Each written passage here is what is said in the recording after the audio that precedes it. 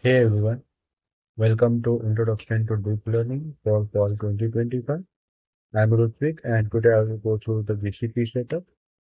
For this, I have created this set of slides which will be available from course website.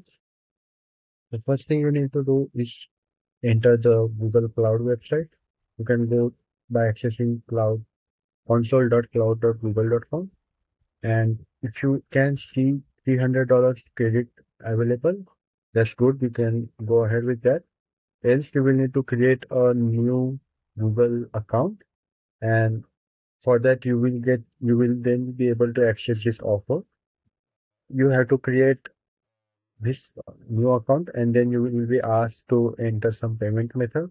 But don't worry, unless you go over $300 of usage, you won't be charged.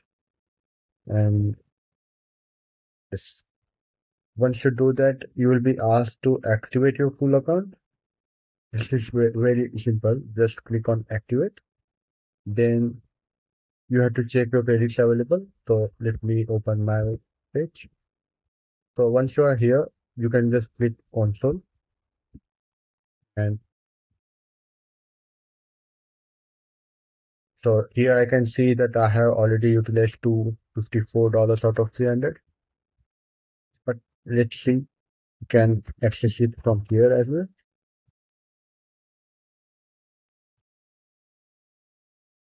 So my remaining value is around $45. Now let's check the amount of compute available. So for that, we will go in all quotas and check the value for compute engine API.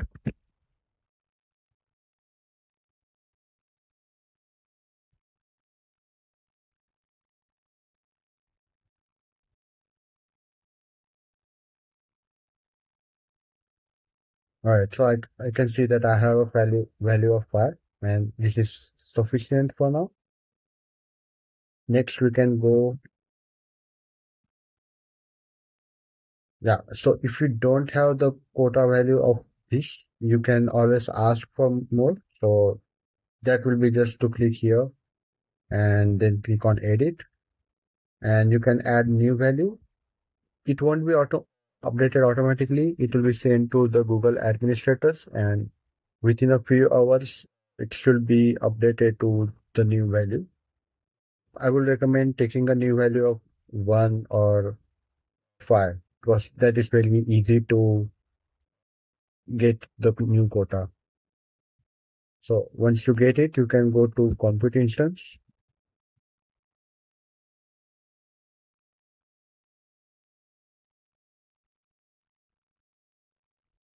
Okay, here you can create a new instance.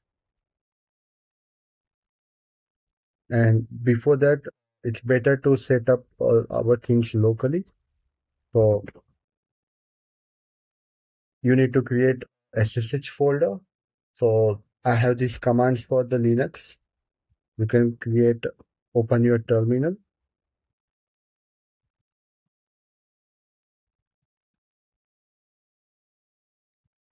Okay. Here you can create the SSH folder. Since I already have it, I will just cd into that. Then you will need to create a private key. So that command will be SSH key generator. And this will create something like you can see IDL GCP RSA.pub, and you can open this file. So this is the public key, and we need to save this public key on our Google Cloud. So you can do that by going to SSH keys.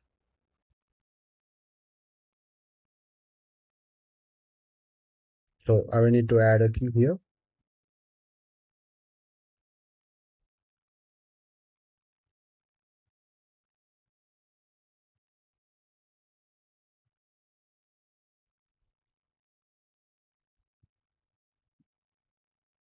Remember to remove the last. This is the device name.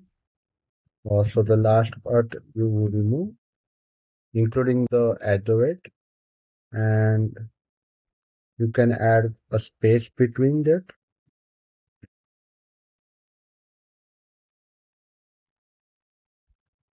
Okay, so save.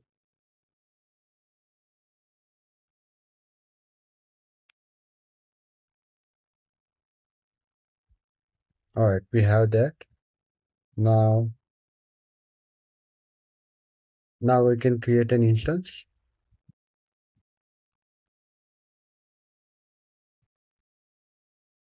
Okay, so let's go ahead with creating an instance.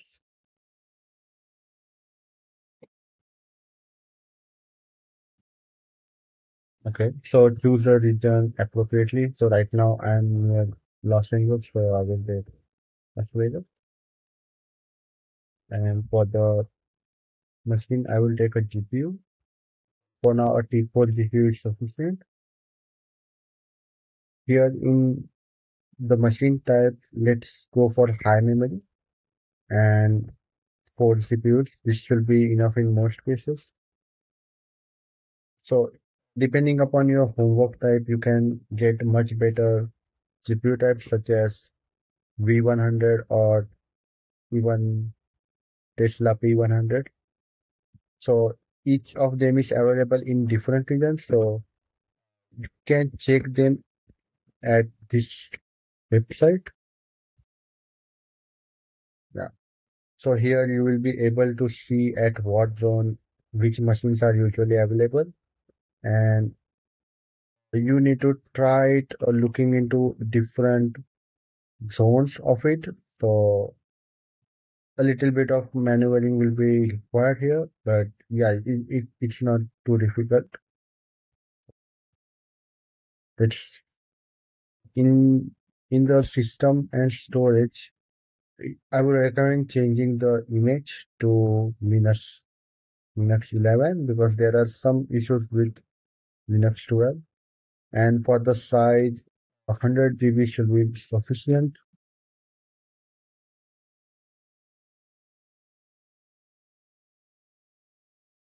Yeah. Yep. So let's go and create. So sometimes there might be an issue with creating the instance, like it will fail. But don't worry, you can try again, maybe change your location, change the region, and yeah, usually with that, it is able to work.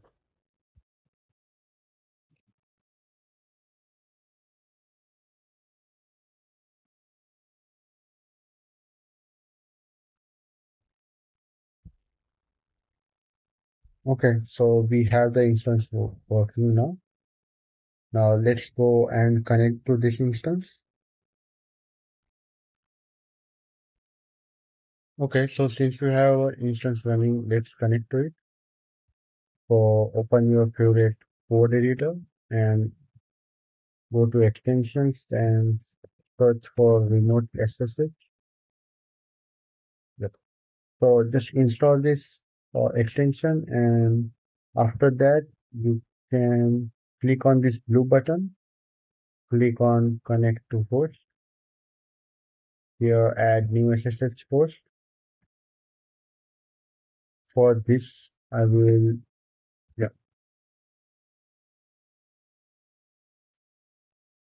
so this is the host name. So just copy this and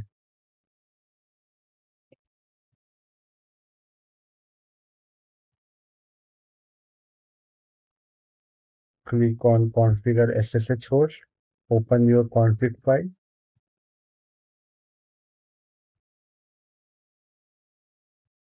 Copy the external IP. Open VS Code. Go into your SSH host. Let's change your host name and do point your identity file to the private RSA key that we have it in our SSH folder. Once that is done, you'll be able to connect. Okay. So yeah, Here, let's just open a default report. And okay, so these are the default files we get. But let us create an setup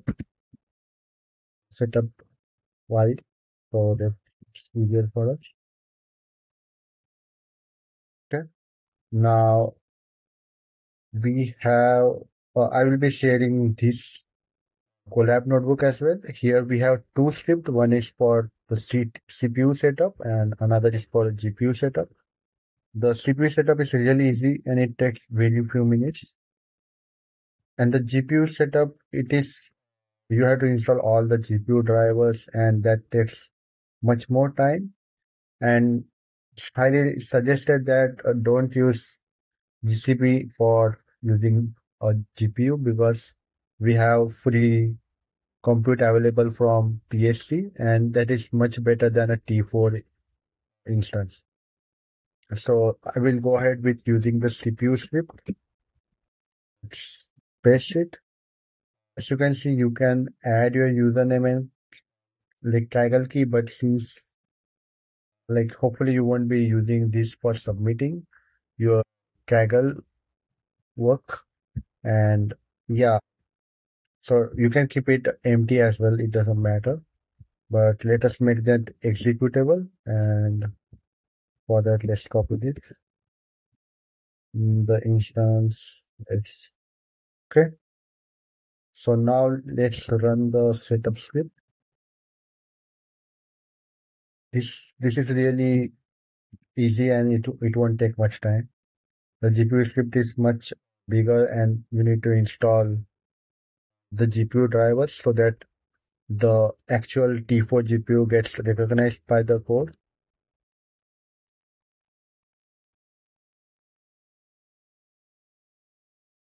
Let's also create a Python file for testing.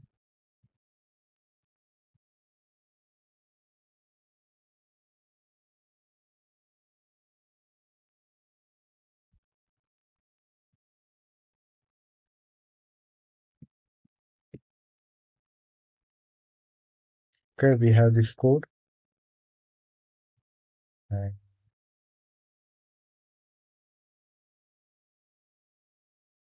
let's wait for a few seconds. We'll complete the installation in a few minutes.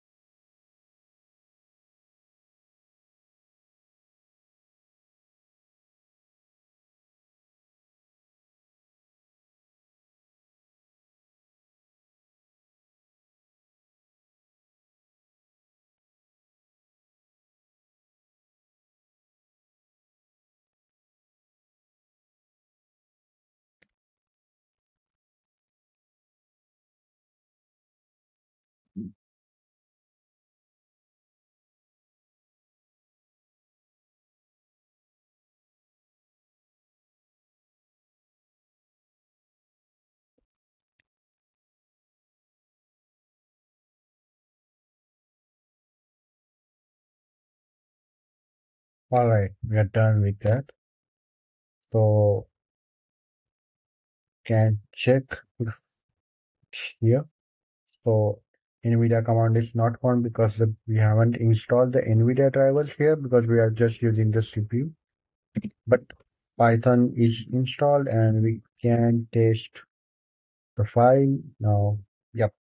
So the GPU is not available since we ran the CPU script, but we can use PyTorch and yeah, you can create and do like fast preparations here and then go to PSC and then start your training.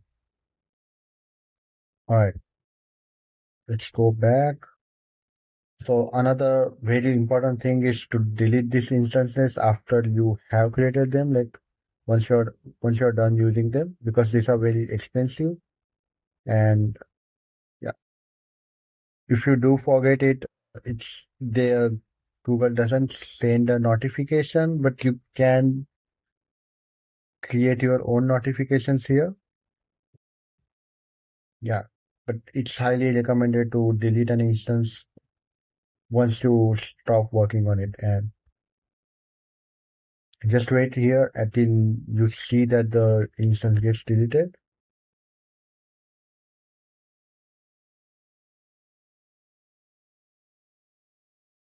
Yeah.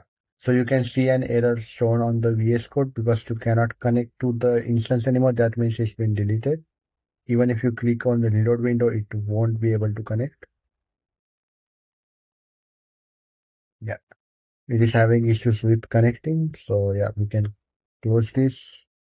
Refresh, we won't be seeing the instance anymore. Yeah, and that's how you know that the instance is deleted. Another thing for safety you can do is turn off your billing. Go to your billing account and then you just disable the billing. So next time once you open your Google Cloud account, you enter here and you enable the billing again. Okay, apart from that, don't have anything else to mention. See if there's anything here. All right. I think that's it. Good luck.